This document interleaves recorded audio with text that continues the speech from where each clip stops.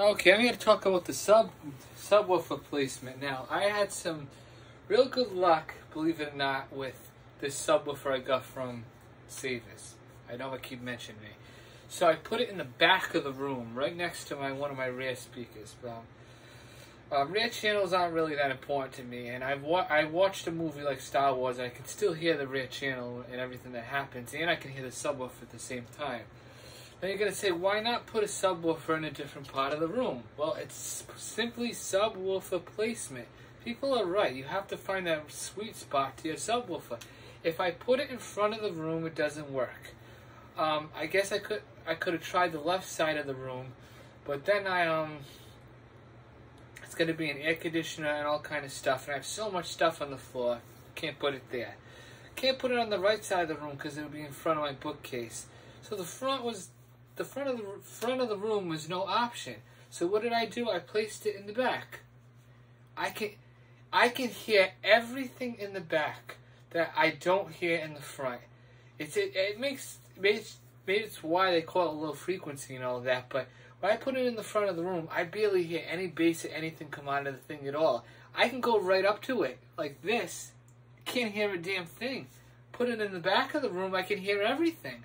It's just, it amazes me because you're saying, well, you should know this already. Well, maybe I should, but, I'm not a professional with this, like I said before. So this is some new, crazy stuff to me. And I can tell you that they're right when they say proper placement. I have two subwoofers on my living room setup, which is my main setup.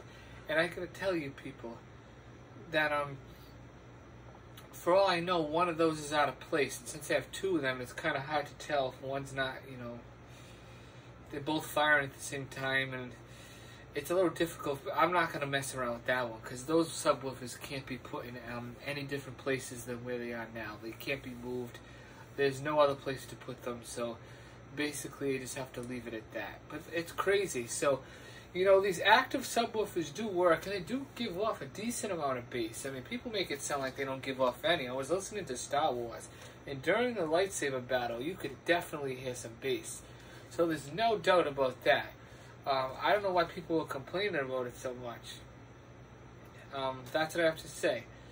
So, does it matter which way the subwoofer is pointing? I've noticed that it doesn't really matter which way it's pointing as long as it's in the right position in the room.